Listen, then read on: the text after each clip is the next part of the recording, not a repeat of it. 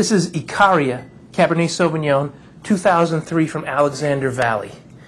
Now, it has one of those fancy wax capsules on it.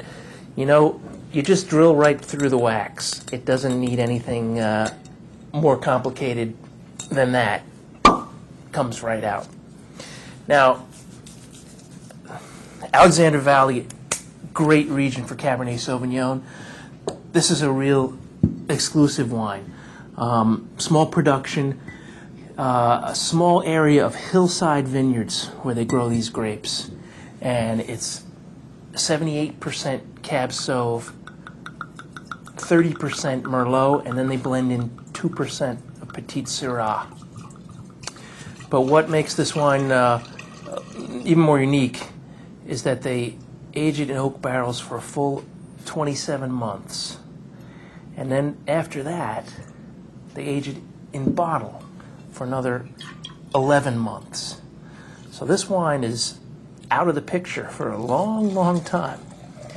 Now, so not only is that a difficult thing in terms of recouping your investment, but it also creates a wine that's really much closer to being enjoyed, being ready to drink and ready to enjoy. Those big Cabernet tannins really get toned down and tamed, and you get really nice fruit on this wine.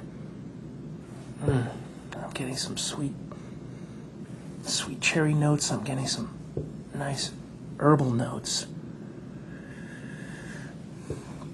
The oak aging also obviously adds some complexity to the wine. Let's give this a taste.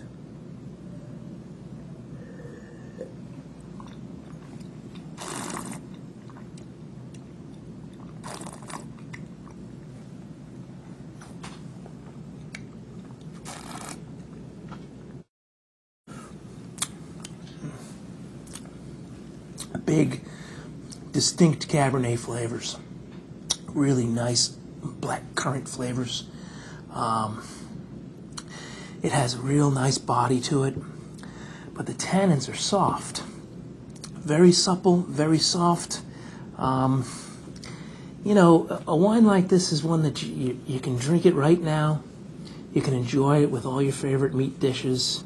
I love these wines with steak. I like them with roast pork too. But it's also a wine you can put in your cellar, you know, and then it continues to evolve, and you get more complexity emerging from the wine. Very unique, very, very, very limited. So I'm going to suggest that you grab it now while it's here and enjoy it.